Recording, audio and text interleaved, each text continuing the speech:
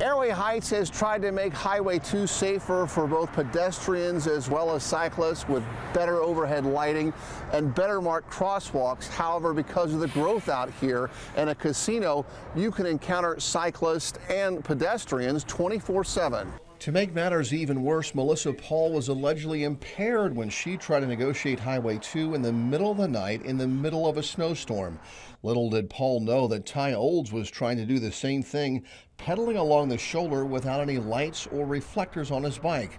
The collision smashed out Paul's windshield and killed Olds instantly. A subsequent investigation by troopers on scene, that person was believed to be impaired and was booked into the Spokane County Jail for vehicular homicide.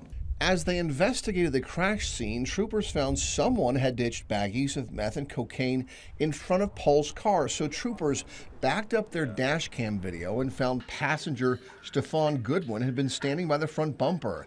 Goodwin was cut by glass from the broken windshield, and so when troopers saw Goodwin's blood on the baggies, he went to jail on drug charges as well. Our mission is to gather all the facts so we can paint a clear and accurate picture of what, to the best of our ability, occurred that night. Paul blew .06 on a portable breathalyzer, and because of the possibility she was also impaired by meth or coke, prosecutors asked for $1 million bond.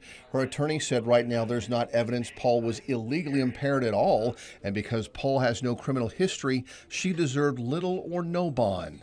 Judge Michael Price thought a $1 million bond was too much for the circumstances in this case, given that Paul has no criminal history.